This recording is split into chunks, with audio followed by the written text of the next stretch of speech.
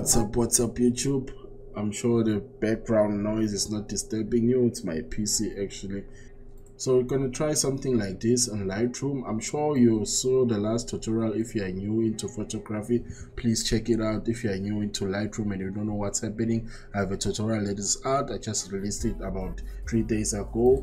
It's on my page. Please subscribe if you like the content that I'm delivering. Leave more questions if you want to see more content.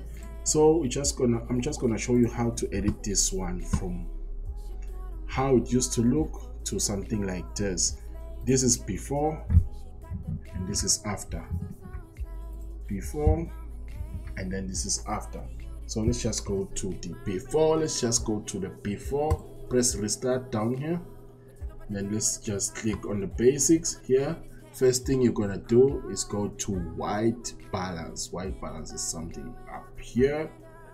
Let's just play around with the white balance until we get the perfect skin tone. Let's bring the temperature down to, I think, around let me just type here 5300 Kelvin, something like this. Now I like how the skin tone is looking. And let's play with the tint a bit. Let me put it around 60 because I need a bit of red on the skin, not just orange, but there has to be a bit of red. Then from here, I'm just gonna jump down to the tones and go to the blacks. Let's just increase the blacks. I think around 70. I'm just guessing, but around 70.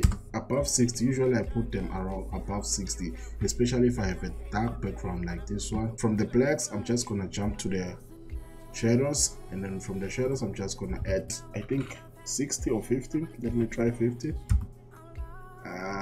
No, 60. Let's try 60. Okay, 60. But you won't notice the improvement or the changes here. Okay, 60 is okay, 61. Then from here, I'm just gonna go straight to the white, decrease the white. Let's just put it minus 15. Minus 15, is it okay? No, minus 20. Minus 25. Let's try minus 25. Okay, I like minus 25. And then also the highlights here. Let's just put minus 15. Minus 15. Okay. The whites and the highlights, I usually use it to remove the reflection of the softbox on the skin. Just a bit, you don't have to overdo it, as you can see. Let's just put it right there. Just zoom in here. Just as you can see on the skin tone. Okay. I think minus 30 is okay. Minus 30 is fine. Then from here we just gonna go on the clarity to make the skin softer. Remember, when we increase this, it's gonna give us more texture. When we decrease this, it's gonna give us more blur or something like that. So I'm just gonna put it on minus 10.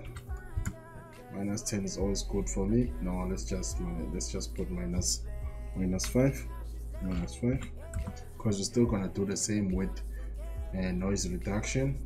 Just make the skin softer. If you're having the latest version, 2016 going up, I think 2015, no, 2017 going up, they do have these options, especially clarity. Clarity is everywhere. The haze, I think it's around here, I don't know. But if you're using the latest, there's also, I think it's texture up here. You can use texture to make the skin soft. On the mobile app, there is that option to make the skin softer. So mine is not the updated version, but I like this one. Let's just put the haze around 15. Okay, I like how it looks now. Let's just rush down to HSL and just decrease the color of the greens. Let's go to saturation and just put the greens up to minus 20. No, minus 30. Minus 30. Nope, minus 30 is not working for us. Okay, minus 50. That's minus 50. Minus 50. I like minus 50. Luminance minus. You also have to use your eyes to monitor here. I think I like minus 19. Hue of the grains, I don't like how it looks here. but it gives you that warm feeling.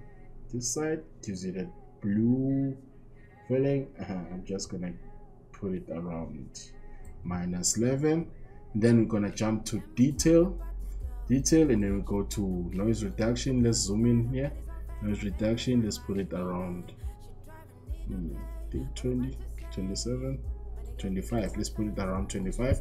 Okay, we are done with this one, and then from here we're just gonna send it straight to Photoshop.